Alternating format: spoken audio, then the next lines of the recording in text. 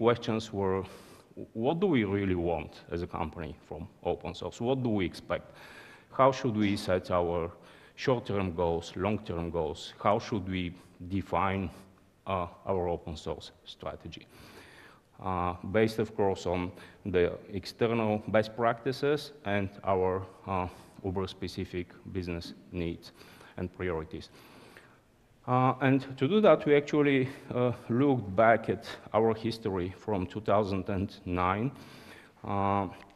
and we analyzed the 4 different key activities and the benefits that they have already provided. So this was actually for us the base for defining our goals. So consuming, I mentioned, Uber was an active open source consumer since day one. This is significantly improving the speed of innovation, reducing the time to market for releasing new products. We were also, since day one, active contributors to these open source projects, contributing back to the mainstream release, bug fixes, improvements, new features, to make sure basically that Uber is not the only maintainer of these features, and we share the R&D cost with the wider community. I mentioned that especially since 2016, Uber has been very active with open sourcing internal projects, releasing platforms, tools, frameworks to the excuse me, to the community. And the 4th activity was basically collaboration, being part of standardization work groups, policymaking work groups, the wider community which is defining best practices and standards within some industry. Excuse me.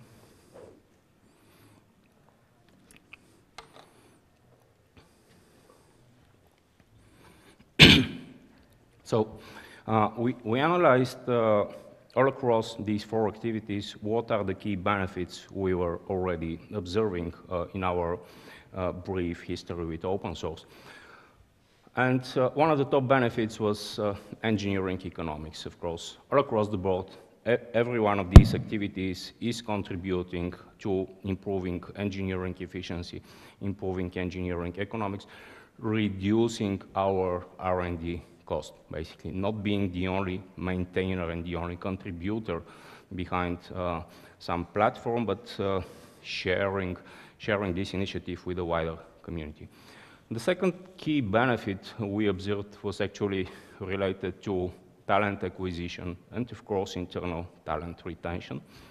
And especially the creation, the contributing back to the upstream release, creating new open source projects, and being part of wider community collaborations. These type of activities were heavily contributing to the talent acquisition benefits.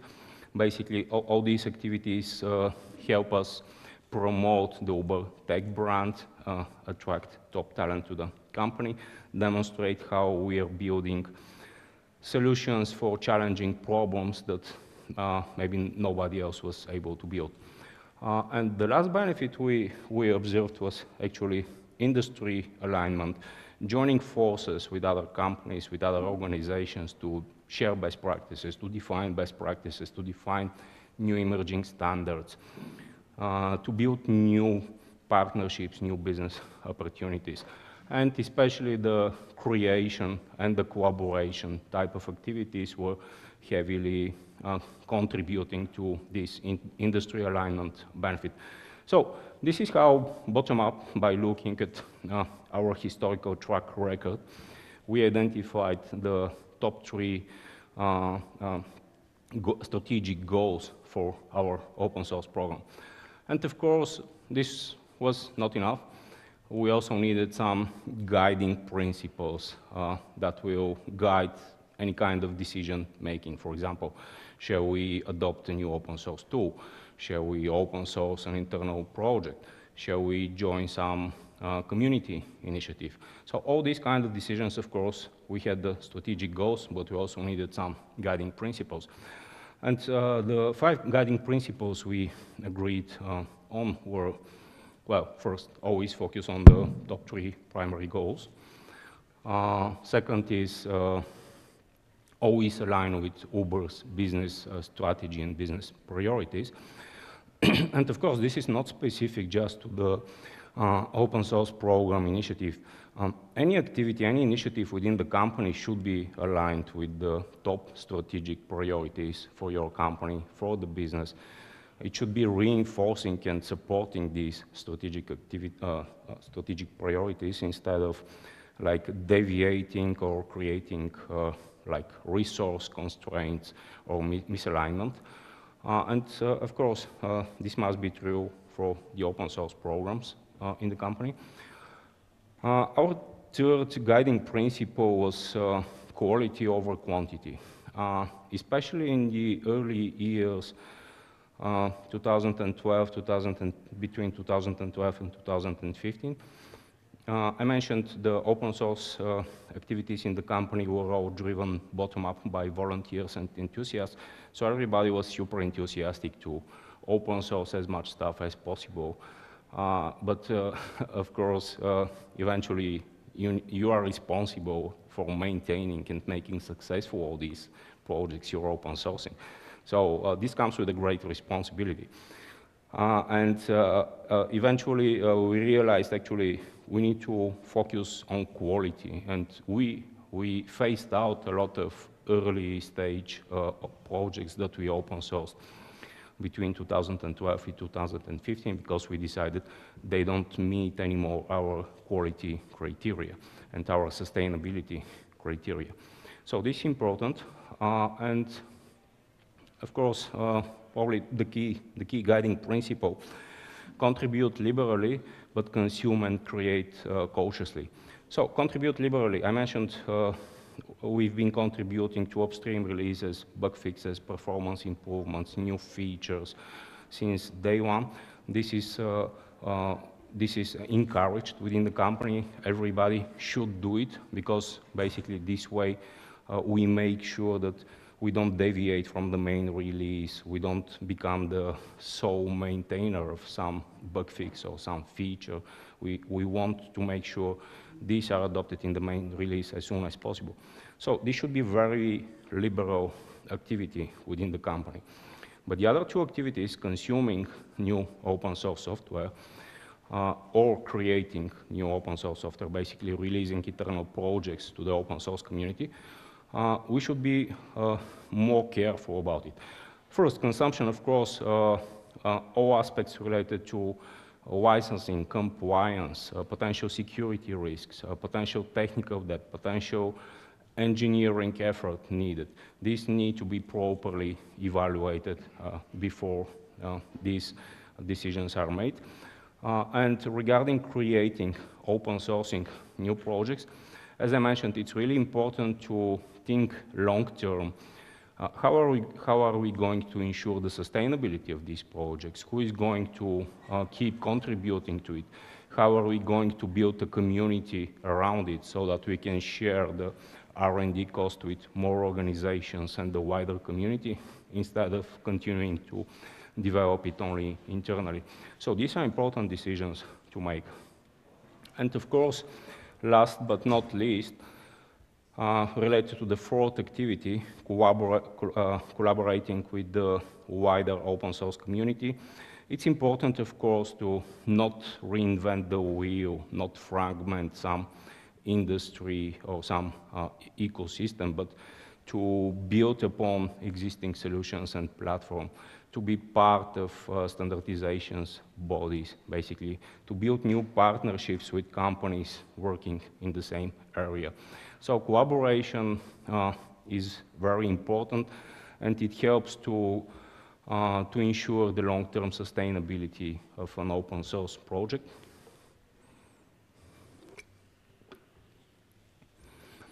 I mentioned we analyzed the activities, we defined the top 3 goals, we defined five guiding principles, basically for to help to serve as the North Star for any kind of decision related to open source. And maybe this looks like a bit of a very heavy process, like adding too much bureaucracy to something which once was driven completely bottom-up based on volunteers and enthusiasts. But actually, it's the opposite.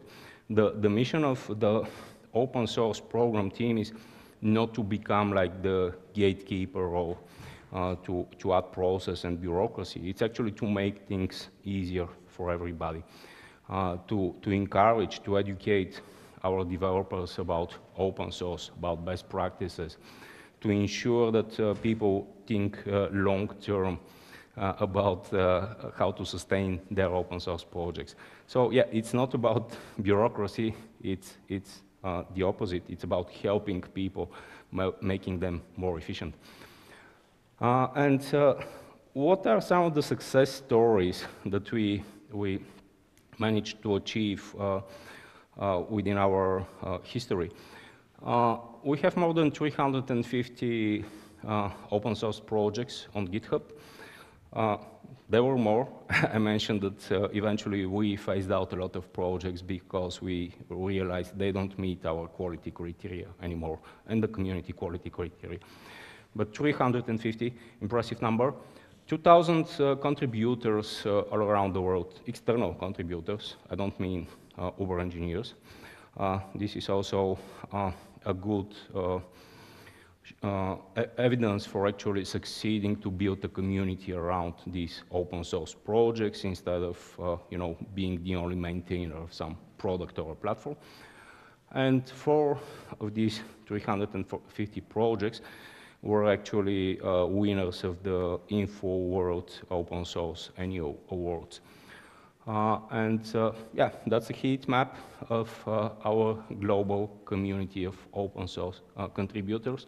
More than 2,000 contributors all around the world, South America, Europe, Africa, Asia, Australia.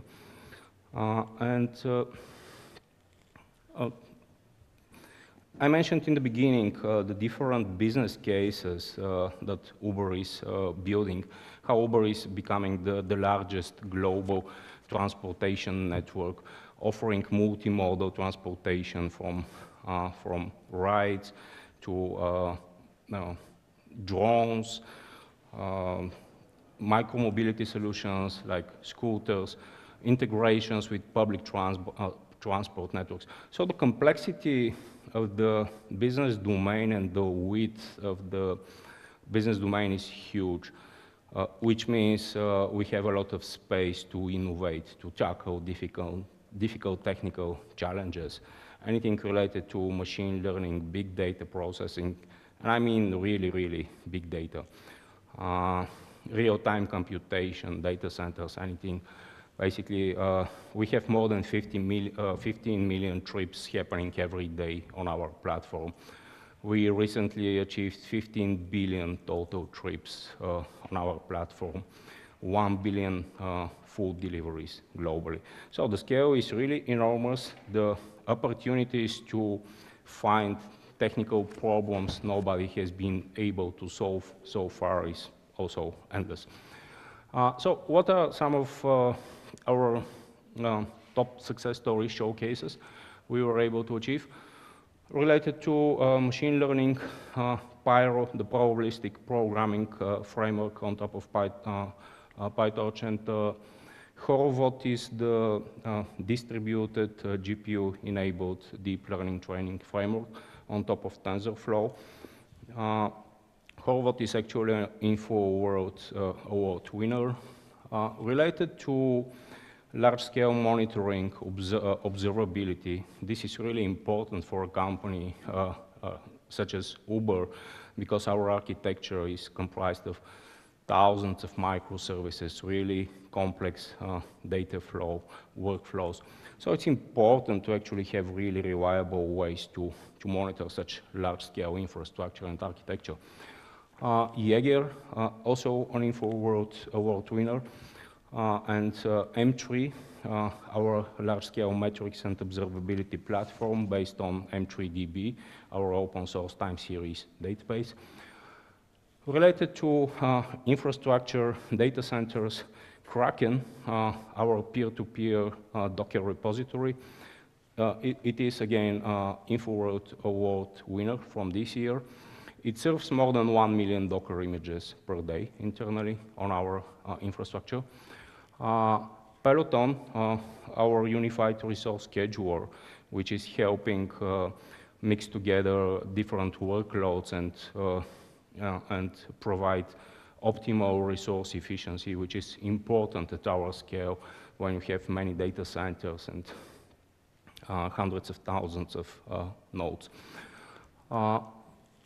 Specialty data stores and databases like H3, the geospatial indexing and querying database, or RSDB, the GPU-based analytics database and query engine.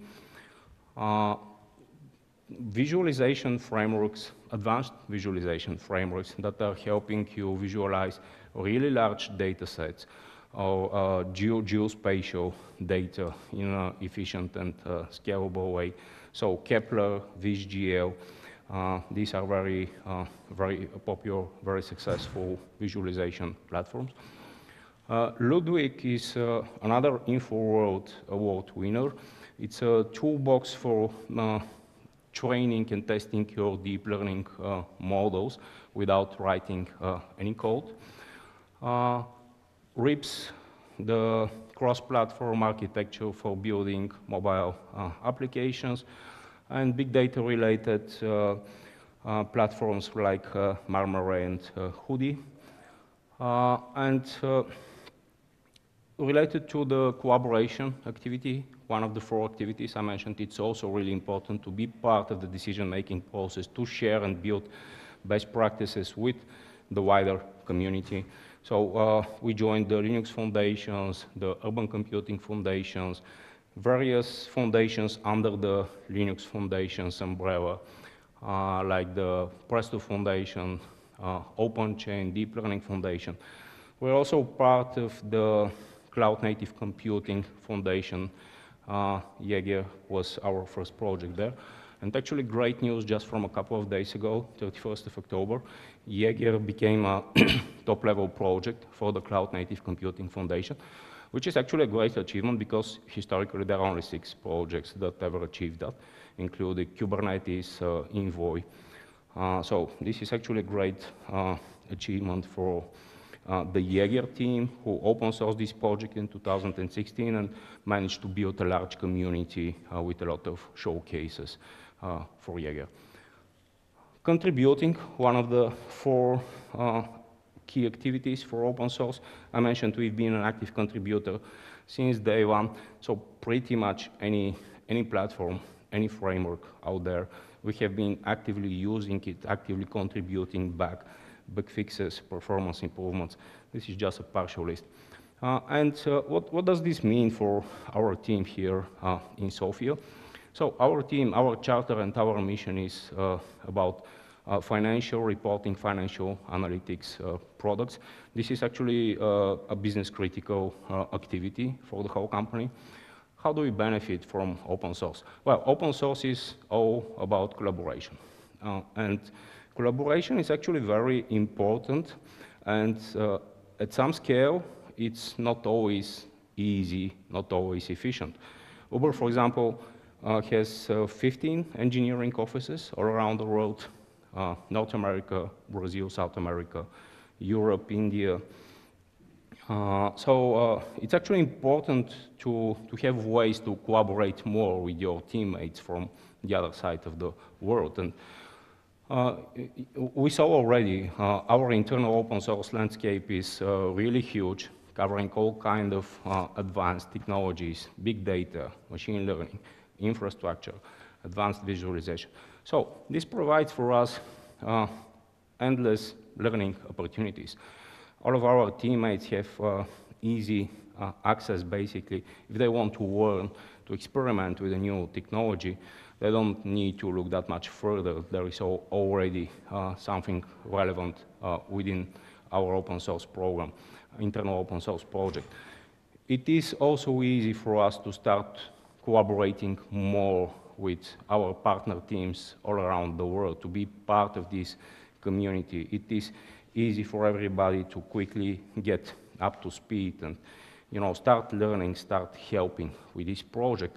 And based on this collaboration, actually, we've been able to establish long-term mentorship relationships with really senior, really experienced staff, principal engineers from Uber around the world. So this is helping us tremendously with our career growth, building more relationships, getting mentorship within the company from really experienced engineers. Again, concluding with the community initiatives, we've been very active with the local open source community initiatives, regular presenters and contributors to this very same conference. We've had actually, on a couple of occasions, members of our open source program office from San Francisco visited Sofia, talked at local events, shared best practices about open source sustainability, about bootstrapping your program. Yeah, as a conclusion and key takeaways, you can use open source as a competitive advantage, basically to drive forward engineering economics, to attract top talent, and to be part of industry alignment work groups. Of course, you need to be clear on what are your goals. We defined the top 3 goals for us. What are your guiding principles? We defined the 5 principles, decision-making principles for us. And the last, but probably most important point is you can start today within your company to drive forward these initiatives. You don't need to set up a formal open source program office since day one. You can do it informally pretty much from the beginning, just like Uber started doing it 10 years ago. Eventually, you will need to put more structure and formalize it, but you can actually start building these informal, enthusiast, volunteer-driven initiatives from day one so that you can use open source as an advantage. Thank you.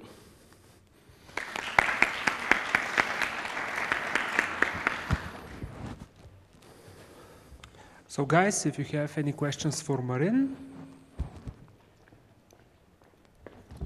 Yes, thank you for the nice presentation. My question is how you decide which part of the code or the technology to open source?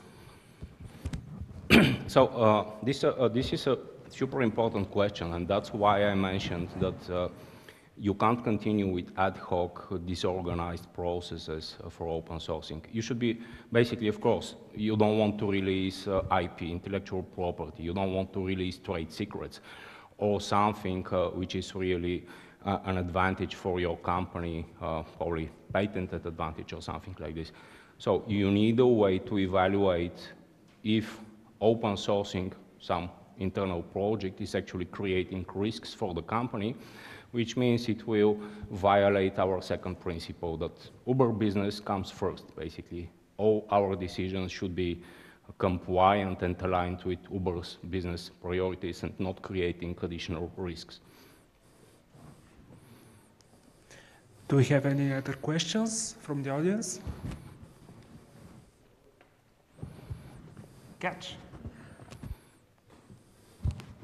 Hi, do you have any advice for when you're going into a business where there's no previous experience of open source and executives are more focused on the business objectives and less focused on the kind of values that open source promotes? Like, what's your advice for taking those steps and helping them see the light? So my advice is go back to the top strategic goals, priorities. Every company cares about engineering efficiency, economics, reducing time to market. Every company cares about acquiring top talent, attracting top talent, and retaining the existing talent in the company. And every company should also care about partnering with other companies within the same industry instead of creating like custom solutions or fragmenting the community. So, of course, you need to find your way to sell these ideas to your VPs or like senior leaders.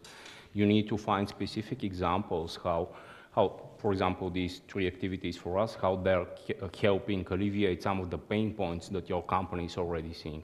But if you look at them and then try to find examples of specific pain points that each of them will address, this will already be a solid sales pitch for your senior leadership executive team. Good. Do you have any other questions from the audience for Marin right now? Okay. In this case, I want you to give a final round of applause for Marin. Thank you. Thank you.